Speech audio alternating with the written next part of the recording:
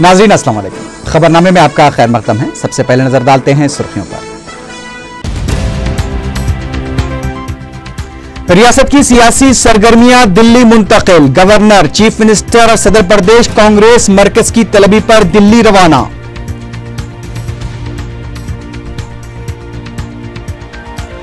हयातनगर में टीआरएस के 2 ग्रुप्स में झगड़ा, पुलिस का लाठी चार्ज। टीआरएस का बस्ती बाटा प्रोग्राम बर्खास्त।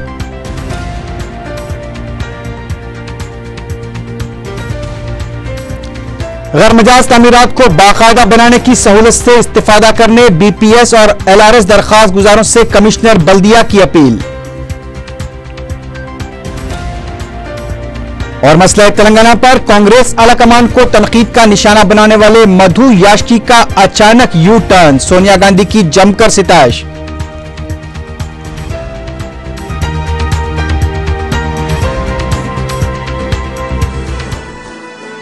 सुर्खियां आपने देखी है, बढ़ते हैं खबरों की तफसील की जानिब।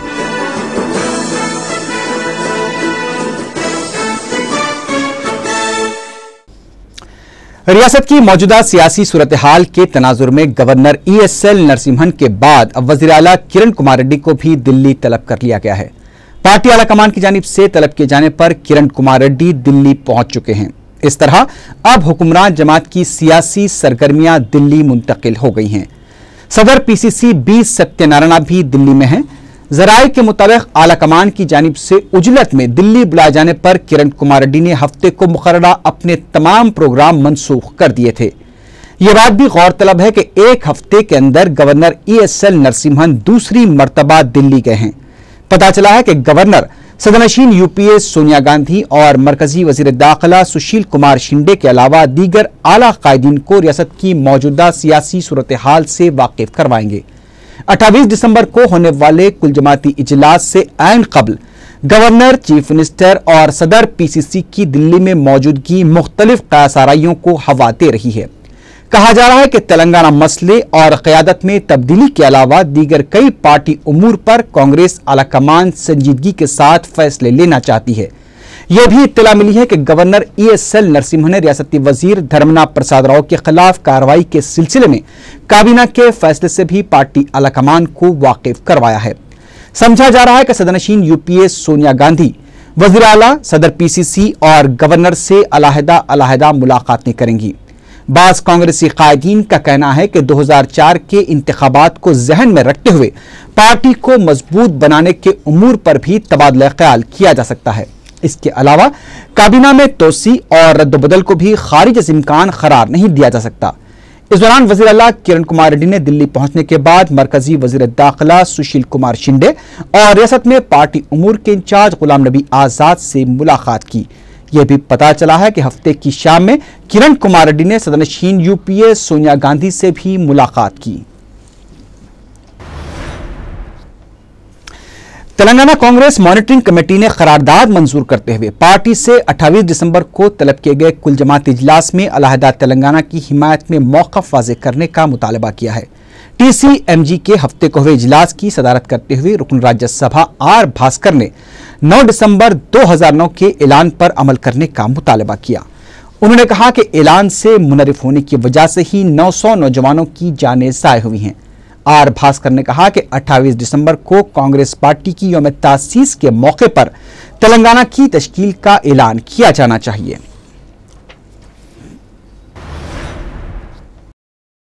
अलहदा तेलंगाना जेएसी के सदरशीन प्रोफेसर कोदंडराम की क़यादत में एक वफ़द ने वायएसआर कांग्रेस पार्टी की एजाजी सदर विजय लक्ष्मी से मुलाकात करते हुए अलहदा तेलंगाना की हिमायत की दरख्वास्त की। बाद में मीडिया से बात करते हुए कोदंडराम ने कहा कि विजय लक्ष्मी ने इस मसले पर संजीदा गौर का यकीन दिलाया है। जेएसी कायदीन कुल जमाती इजलास से कबल मुख्तलिफ पार्टियों के कायदीन से मुलाकात करते हुए अलहदा तेलंगाना के लिए तायीद हासिल करने की कोशिश कर रहे हैं। जेएसी कायदीन इस सिलसिले में सदर तेलुगु देशम चंद्रबाबू नायडू से भी मुलाकात करने वाले हैं। వచ్చేటట్టు చూడండి అని అన్ని ముఖ్యంగా ఇది కాంగ్రెస్ ప్రధాన ప్రతిపక్షాలైనటువంటి తెలుగుదేశం వైకాపాలకు మనం ఇక్కడ తెలంగాణ నాయకత్వానికి ఆ పార్టీల అధిష్టానాలకు స్పష్టంగా ఒక సంకేతం పంపేటట్టుగా రేపు ఉండాలని అందరినీ కోరుతున్నాం। అప్పుడు ఆపలేకపోయినరు, కనీసం ఇప్పుడైనా పూనుకోండి, తెలంగాణ తీసుకురండి అని తెలంగాణ ప్రాంత నాయకులు ఆ ప్రాంత నాయకులు తమ తమ పార్టీల అధిష్టానాలపైన ఒత్తిడి పెట్టాలి. मसले तेलंगाना पर पार्टी आलाकमान को तनकीद का निशाना बनाते आ रहे रुकने पार्लियामेंट मधु याष्की गौड़ ने पार्टी सदर सोनिया गांधी की जमकर सितारिश की।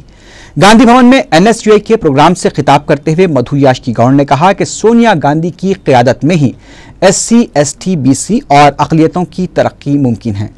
मजलिस का नाम ये बगैर रुकने पार्लियामेंट ने रियासती हुकूमत के खिलाफ चलाई जा रही मुहिम की मजम्मत की। उनका कहना था कि अगर 2014 में नरेंद्र मोदी और राहुल गांधी के दरमियान वज़ीर-ए-आज़म के ओहदे के लिए मुकाबला होता है तो यूपीए तीसरी मियाद के लिए हुकूमत बनाएगी। कांग्रेस सरकार से ही जो 15 पॉइंट प्रोग्राम प्रधानमंत्री का, ये 4% रिजर्वेशन भी, या फिर minority community SC, ST, BC minority के लिए जो सोनिया जी का जो सोच है, जो पकड़ है, राहुल गांधी जी का भी जो है, तो वो हमेशा खासकर माइनॉरिटी कम्युनिटी के साथ रहेगा और कांग्रेस के साथ ही न्याय हो सकता है। वैएसआर कांग्रेस पार्टी के लीडर जी प्रकाश राव ने कहा है कि मसले तेलंगाना पर 28 दिसंबर को तलब किया गया इजलास मसले के हल के लिए नहीं बल्कि सियासत करने के लिए तलब किया गया है। मीडिया से बात करते हुए प्रकाश राव ने कहा कि इजलास के जरिए वैएसआर कांग्रेस पार्टी को फंसाने की कोशिश की जा रही है। उन्होंने कांग्रेस पार्टी से पहले इस मसले पर अपना मौक़िफ़ जाहिर करने का मुतालबा किया। प्रकाश राव का कहना था कि दिल्ली में जारी सरगर्मियों से इस बात का अंदाजा होता है कि यूपीए हुकूमत लोकसभा इंतखाबात जल्द करवाने की तैयारियां कर रही है। हयातनगर में टीआरएस के 2 ग्रुप्स में झगड़े के बाद पुलिस ने लाठीचार्ज करते हुए टीआरएस के बस्ती बाटा प्रोग्राम को बर्खास्त करवा दिया।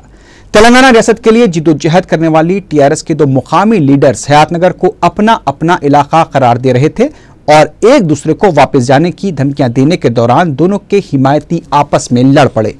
पुलिस ने लाठीचार्ज के जरिए दोनों को मुंतशिर कर दिया।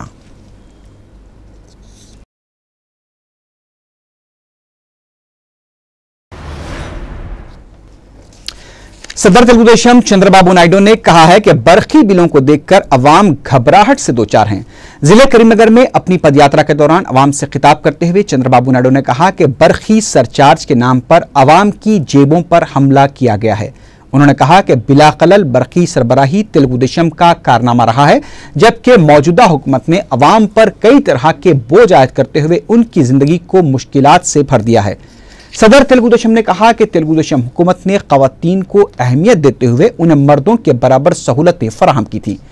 वजीर आला किरण कुमार रेड्डी को तनकीद का निशाना बनाते हुए सदर तेलुगु देशम ने कहा कि वजीर आला बदनुमान वज़रा को बचाने की कोशिश कर रहे हैं। उन्होंने कहा कि धर्मना प्रसाद राव की तहकीकात पर रोक लगाने और उससे मुताल्लिक फाइल मामले की तमाम तर जिम्मेदारी किरण कुमार रेड्डी पर आयद होती है। उन्होंने कहा कि अगर वजीर आला में हिम्मत है तो उन्हें धर्मना प्रसाद राव के खिलाफ कार्रवाई करनी चाहिए। बीजेपी ने इल्जाम लगाया है कि वजीर आला किरण कुमार रेड्डी अपनी कुर्सी को बचाने के लिए धर्मना प्रसाद राव मामले में गलत रास्ता इख्तियार किए हुए हैं। मीडिया से बात करते हुए बीजेपी के सीनियर लीडर बंडारू दत्तात्रेय ने कहा कि गवर्नर ने दस्तूर के खिलाफ लिए गए काबीना के फैसले को मुस्तरद करते हुए फाइल को वापस लौटा दिया है। उनका कहना था कि किरण कुमार रेड्डी हुकूमत नाअहल और नाकारा है जो बदनुमान वज़रा को बचाने की कोशिश कर रही है। दत्तात्रेय ने कहा कि अगर वजीर आला धर्मना प्रसाद राव के मामले की तहकीकात के लिए राजी हो जाते तो मुतनाज़ा जियोस की तहकीकात का सामना कर रहे दीगर वज़रा भी फंस सकते थे। इसलिए किरण कुमार रेड्डी धर्मना प्रसाद राव का बचाव कर रहे हैं। कमिश्नर जीएचएमसी कृष्णा बाबू ने बीपीएस और एलआरएस दरखास्त गुजारों से 31 दिसंबर तक गैर मजाज तामीरात को बाकायदा बनाने की सहूलत से इस्तेफादा करने की अपील की है। मीडिया से बात करते हुए कृष्णा बाबू ने बताया कि तकरीबन 2,05,023 दरखास्तें बीपीएस के तहत मौसूल हुई थी, जिसमें से 40,000 दरखास्तों को मुख्तलिफ वजूहात की बिना पर मुस्तरद कर दिया गया है। उन्होंने बताया कि इन दरखास्त गुजारों में से 27,860 ने जुज़वी रकम अदा कर दी है और ये दरखास्त गुजार स्कीम के अहल करार दिए गए हैं। उन्होंने बताया कि तकरीबन 2,800 दरखास्त गुजारों ने मुकम्मल रकम अदा कर दी है। बीपीएस के तहत 24,000 दरखास्त गुजारों को अहल करार दिया गया है। उन्होंने कहा कि जिन्होंने जुज़वी रकम अदा की है वो 31 दिसंबर तक मुकम्मल रकम अदा करते हुए इस स्कीम से इस्तेफादा कर सकते हैं। कृष्णा बाबू ने बताया कि इस स्कीम के खत्म होने के बाद गैर मजाज तामीरात को बाकायदा बनाने का मौका नहीं मिलेगा, जिससे मुस्तकबिल में कई मुश्किलात पेश आ सकती हैं। कुतुबुल्लाहपुर मंडल के गांधीनगर से सैकड़ों अफराद ने दारुस्सलाम में सदर मजलिस बैरिस्टर असदुद्दीन ओवैसी से मुलाकात करते हुए मजलिस में शमूलियत इख्तियार कर ली। बैरिस्टर ओवैसी ने गांधीनगर में सरगर्म मोहम्मद अतीक और उनके साथियों को मशवरा दिया कि मुसलमानों और पसमानदा तबकात के मसाइल के हल के लिए जदोजहद करें और दारुस्सलाम से राब्ते में रहें।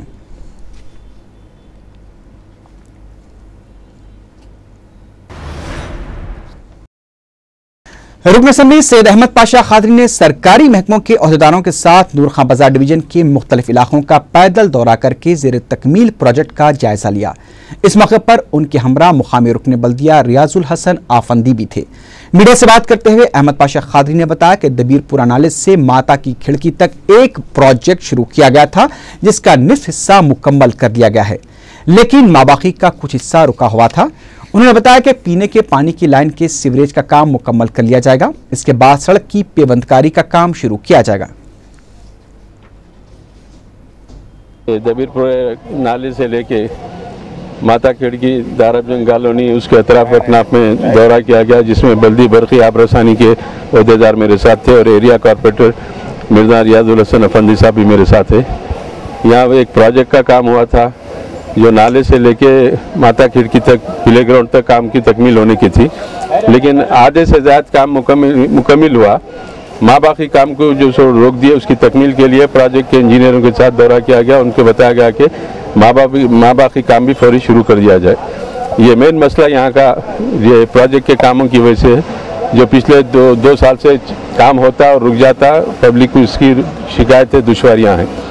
उससे हट के भी जो इलेक्ट्रिक के मसाइल थे, ट्रांसफार्मर नया लगा वो चार्ज नहीं करे और 1-2 रोज़ में उसको चार्ज करने का भी इंजीनियर ने वादा किया। कुछ मेंटेनेंस का स्ट्रीट लाइट के भी मसाइल है। एक दरगाह के पास नया हाईमास के लिए हम लेटर दिए हैं, उसकी मंजूरी होने के बाद वहाँ लगाया जाएगा।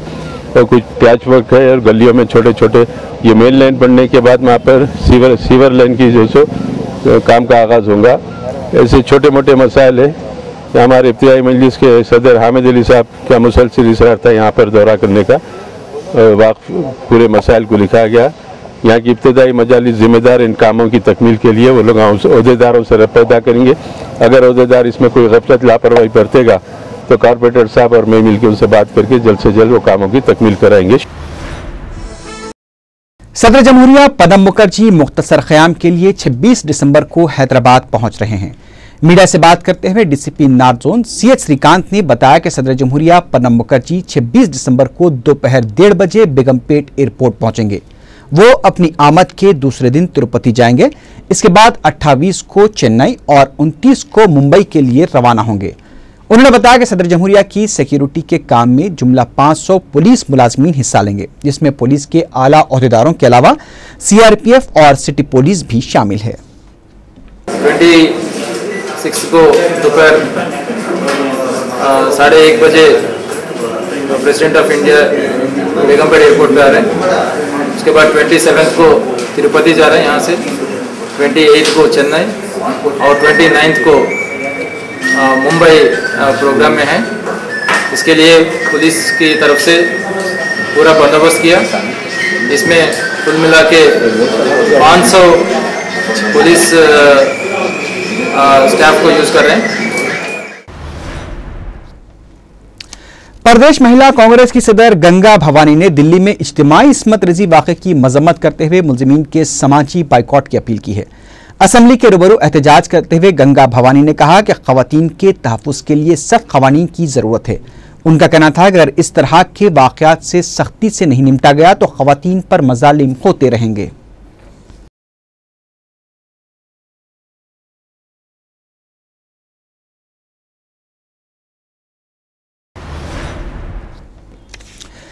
तालिबात ने नेकलेस रोड पर दिल्ली में इस्मत रजी का शिकार लड़की से इजहार हमदर्दी करते हुए एहतजाज किया। शहर के मुख्तलिफ कॉलेजेस की तालिबात ने खातियों को इबरतनाक सजाएं देने का मुतालबा किया।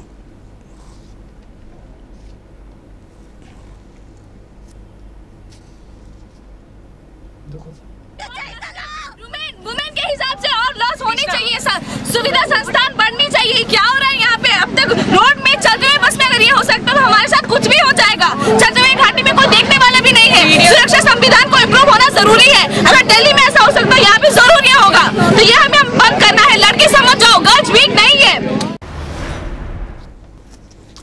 कमिश्नर सैबराबाद पुलिस ने साल 9 के मौके पर अवाम के लिए सिक्योरिटी के रहनुमायाना खतूत वज़े किए हैं ताकि इस मौके पर कोई नाखुशगवार वाकया पेश न आए। पुलिस के मुताबिक मुंतज़मीन को चाहिए कि वो लाउड स्पीकर्स और म्यूजिक के लिए पुलिस से इजाज़त हासिल करें, जबकि डीजे का इस्तेमाल मना किया गया है। साल 9 का प्रोग्राम रात 1 बजे तक ही मुनक्किद किया जा सकता है। इस मौके पर गैर अखलाकी और नाज़ेबा रक्स को सख्ती से मना किया गया है। गैर अखलाकी पोस्टर्स और इश्तिहारात जिसमें नीम बरहना तस्वीर हों सख्ती से मना रहेंगी। इस मौके पर पुलिस ने एक खुसूसी टीम तश्कील दी है जो ड्रग्स इस्तेमाल करने वालों पर नजर रखेगी। पार्टियों में शराब फराहम करने वालों के पास लाइसेंस का होना जरूरी है। साल 9 के मौके पर आरजी लाइसेंस भी हासिल किया जा सकता है। मुंतज़मीन को चाहिए कि वो खानगी सिक्योरिटी अमले की खिदमात से इस्तेफादा करें ताकि वो तकरीब की जगह गाड़ियों और शुरा पर कड़ी नजर रखें और उन्हें बगैर तलाशी लिए अंदर जाने न दिया जाए। पार्टी में फायर आर्म्स के इस्तेमाल पर सख्त इम्तना रहेगा। कोई भी शख्स ख्वाह इसके पास लाइसेंस ही क्यों ना हो, पार्टी में अपने साथ हथियार नहीं ले जा सकता। तकरीब के दौरान आतिशबाजी से एहतराज किया जाए। शहर के तमाम फ्लाईओवर्स और एक्सप्रेसवे रात 11 बजे से सुबह 5 बजे तक बंद कर दिए जाएंगे। सालानों की तकरीब मुनक्किद करने के लिए सैबराबाद कमिश्नर पुलिस से इजाजत हासिल करना जरूरी है। रुकन बल्दिया भोलकपुर डिवीजन मोहम्मद वाजिद हुसैन ने डिप्टी मेयर हैदराबाद राजकुमार के साथ गांधी हॉस्पिटल पहुंचकर गैस के अखराज से मुतासिर होने वालों के लिए बेहतर इंतजाम करने पर दवाखाने के सुपरिंटेंडेंट मोहम्मद महबूब से इजहार तशक्कुर किया। वाजिद हुसैन ने 4 TV को बताया कि जुमे के दिन पेश आए इस वाक़े में करीब 70 अफराद मुतासिर हुए थे, जिनका इलाज करके डिस्चार्ज कर दिया गया है, लेकिन 4 लड़कियों की तबीयत बिगड़ने पर उन्हें दोबारा गांधी हॉस्पिटल मुंतकिल किया गया। इस मौके पर डिप्टी कमिश्नर बल्दिया सोमराजू, DMOH डॉक्टर जंडुडू, प्रोग्राम के कोऑर्डिनेटर डॉक्टर मेरी चंद्रवर्धन के अलावा डॉक्टर श्रीधर भी मौजूद थे।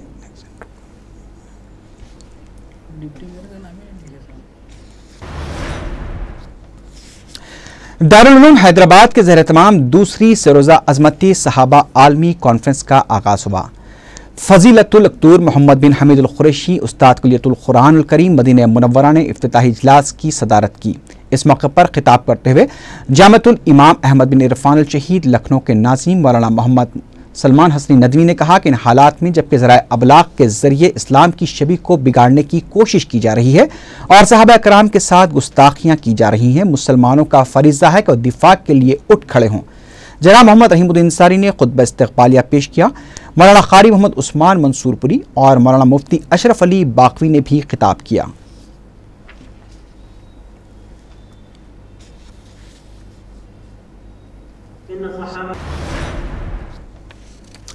मेस्को के ज़ेर एहतमाम हैदराबाद में इंडिया एजुकेशन कॉन्क्लेव 27 दिसंबर को शुरू होगा।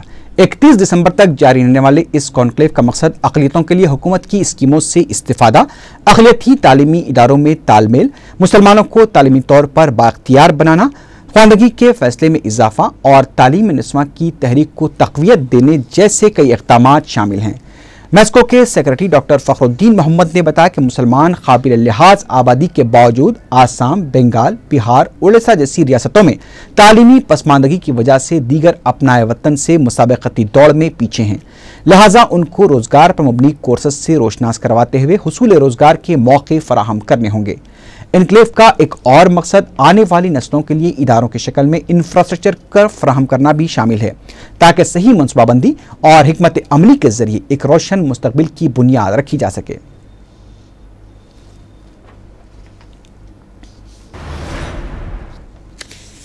समाजी जहदकार मेधा पाटकर ने चादरघाट इलाके में सिटी मॉडल स्कूल के पास इम्कानी इंहदामी कार्रवाई पर शदीद बरहमी का इज़हार किया है।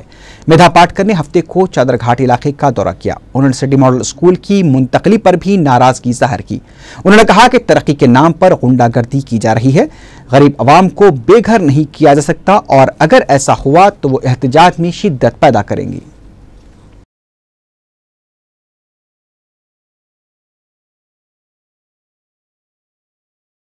ये सवाल आज केवल हैदराबाद में नहीं तो मुंबई में और हर शहर में उठ रहा है। दिल्ली में भी मेट्रो के लिए जो बसाटों को उजाड़ कर दिल्ली के बाहर फेंक दिया, वो लोग आज भी बलसवा जैसी कम्युनिटी लड़ रही है अपने हक के लिए। लेकिन हैदराबाद में जो हो रहा है वो तो अंधाधुंध है, गुंडागर्दी है। नाम तो विकास का होगा लेकिन उसके नाम पर गुंडागर्दी है। क्योंकि अगर 40-50 साल से रहने वाली गरीब बस्तियों को भी नोटिस देना है कानूनी, और जो एक बार प्लान बना उसको बदलना हर बार ये संभव नहीं, जरूरी नहीं और न्यायपूर्ण नहीं। जिले कलेक्टर्स की खुसूसी टीम ने दिलसुख नगर, हयात नगर, एलबी नगर और सरूर नगर वगैरह में खुसूसी मुहिम चलाते हुए 14 बच्चों को बाजियाब किया है और उनसे काम करवाने वाले दुकानात और होटलों के मालिकीन के खिलाफ मुकदमा दर्ज किया है।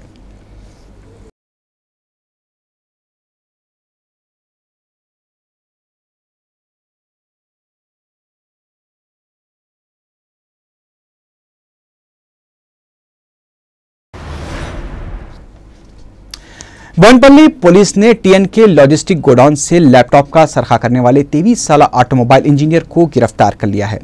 नाचारा मल्लापुर के साकिन 23 साला सारिक नितिन कीर्तन ने, जो टीएन के लॉजिस्टिक्स का डायरेक्टर है, कंपनी के ब्रांच इंचार्ज भिक्षापति को धोखा देते हुए गोदाम से 23 लैपटॉप्स गायब कर लिए थे। 18 दिसंबर को स्टॉक चेकिंग के दौरान 23 लैपटॉप्स कम पाए गए, जिस पर भिक्षापति ने पुलिस में शिकायत दर्ज करवाई।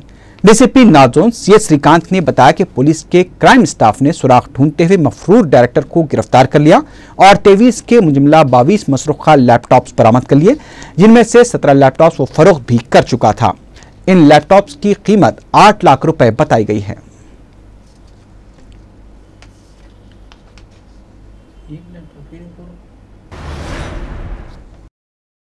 सीसीएस की टीम ने खुद साख्ता इनकम टैक्स अहदेदारों की एक 7 रुकनी टोली को गिरफ्तार करके उनके कब्जे से 40 तोले सोने के जेवरात, 90 तोले चांदी के अशिया के अलावा 2,30,000 रुपए नकद रकम बरामद कर ली।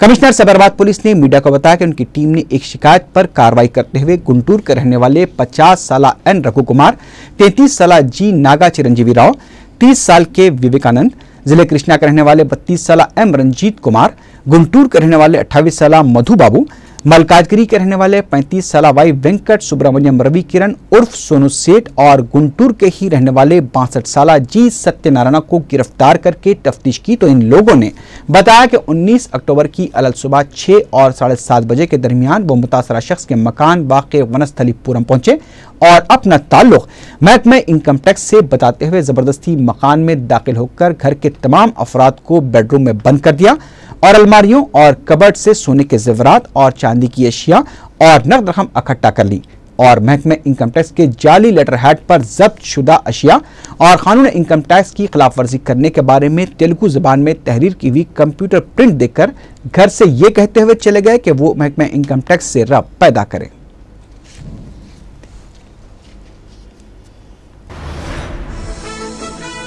आखिर में सुर्खियों पर एक बार फिर नजर डालते हैं। रियासत की सियासी सरगर्मियां दिल्ली मुंतकिल, गवर्नर, चीफ मिनिस्टर और सदर प्रदेश कांग्रेस मरकज की तलबी पर दिल्ली रवाना।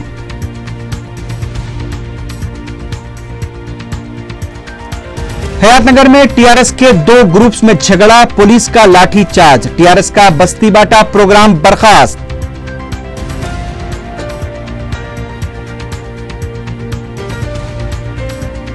गैरमजाज तामीरात को बाकायदा बनाने की सहूलत से इस्तिफादा करने बीपीएस और एलआरएस दरखास्त गुजारों से कमिश्नर बल्दिया की अपील।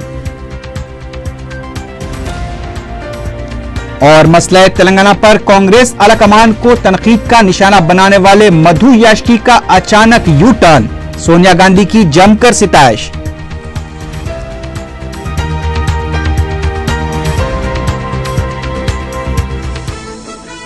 इसी के साथ ही खबरनामा अख्ताम को पहुंचा। अल्लाह हाफिज।